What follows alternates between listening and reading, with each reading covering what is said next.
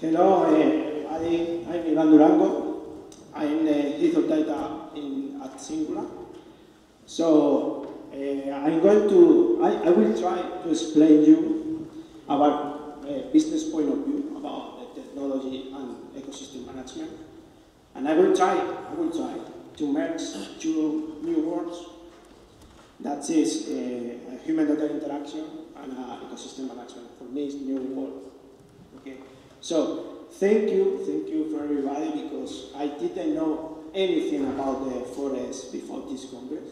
So I know I have 1% of knowledge that I need. Sorry, but I enjoyed a lot this conference.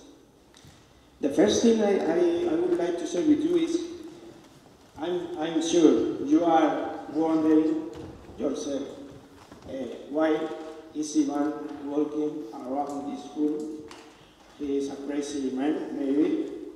No, I think we need to break the rules with technology, because we need to feel that we are innovating things in technology.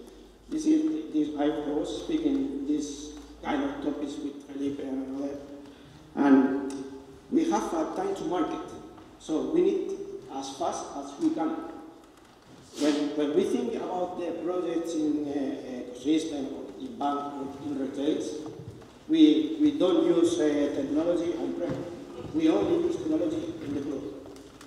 So that's a very bit different, very different to think. When we have a new project, our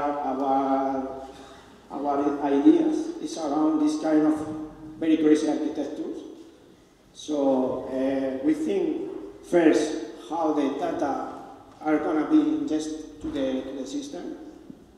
We processing this data with different kind of resources. After that, we have a special layer to machine learning and artificial intelligence. And after that, we show the data and make the visualization. You can imagine we have a very big team, and we have experts in one on this kind of layers. So for these kind of things, we have data-driven ideas. Every business and every company here in Spain wants to be a data-driven company. You know, this is the trending topic now. Why? Because when you have a data-driven system, or you are a data-driven company, you take all your data, or all your data you know, and with this data you can take a strategic decision. That is very important for the companies.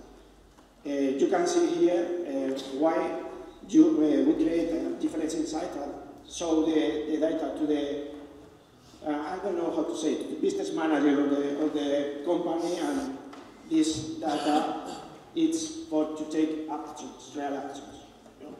This is more complex than 3 icons, you know? Because with this data they can optimize operations, they can predict the future, and they can do a lot of things. Okay? And you can think why Singular is interesting to participate in this kind of things in ecosystem management. Well, I have only 2 data that we have into account.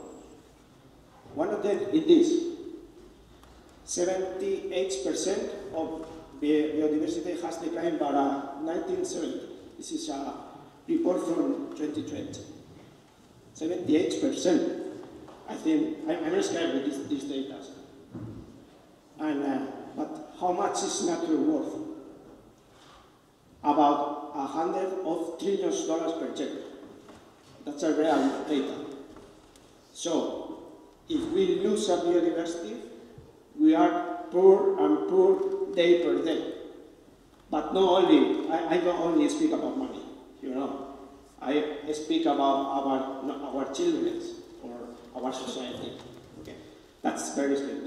I think with these 2 data, we have enough motivation to work with with this kind of system. About human data interaction, we made a systematic review. You can find a lot of meanings of this new, because this is a new topic in a big data. But for us, it's the interaction between people and data. How people interact with the data. This is a very easy to say, but in a practical way, it's very difficult to know and to do it. But the question here, if anybody in this room can answer me, how much time do we invest in taking care of the data for our modern application in ecosystem management? Anybody? I think the answer. It depends on the field. It depends on the field. But my field is nobody thinks about the data. Nobody thinks about the data. Because we found, and we find that the data have a very poor quality. We need to restructure the data when I find the data. When we need to work with the data to make a machine learning model. Because if the data is poor, the machine model is poor. If you have a very good data quality, you are going to have a very good machine learning. No? So here we have a new concept that is datafication. I like this title word. What is this? It's to put all our aspects in the life into the data. Why not to put data from forest or information from forest and ecosystem into the data? No. And in a human data interaction point of view, we have a lot of frameworks to use to be sure that we are working in the right way. One of them is DAMA. It's a global organization that we work as a human data interaction with data management, processing and discovery. We use data governance layers to know the lineage of the data, because this is very important, or data security to maintain the security of the data. So, which benefits have human data interaction? You can take decisions making in your data process. You are going to go, or you are going to be more efficient when you use the data. This is very good for the marketing. We need to sell, and I think in the forest we need to sell too. So you can personalize your visualization, depends on your user, for example. This is very good for marketing. No? And we can collaborate with the data with each other. So I'm going fast. So here, the usability of our, not only in the data, in our apps, it's very important. And we have the opportunity with this, because you are gonna see that if we match human data interaction with ecosystem management, we don't have any paper. We didn't find any paper that speak about this kind of topic. And we have the power here because we're the first. So, what about human data interaction in ecosystem? So, there are no specific statistics, but I found 4 papers with 4 projects. One of the Stanford University, California, Queensland. You can read. That's all. And I'm going to speak about 4 important aspects in human data interaction in ecosystem. One of them is citizen science.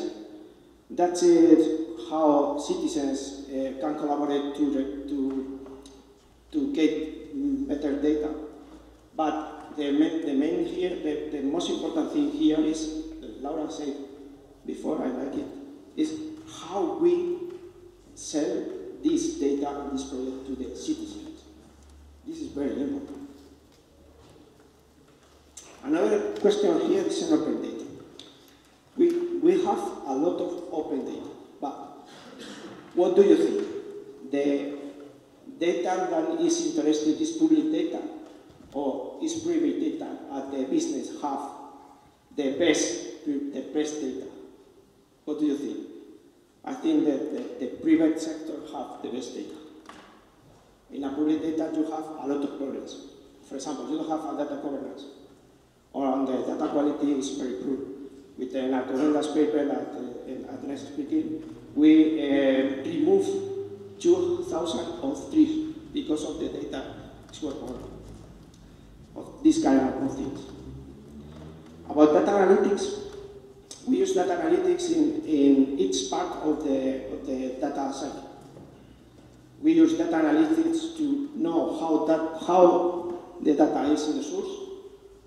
We use data analytics to make the machine learning models, and we analyze how to show this data to the person. That the person here is the most important thing.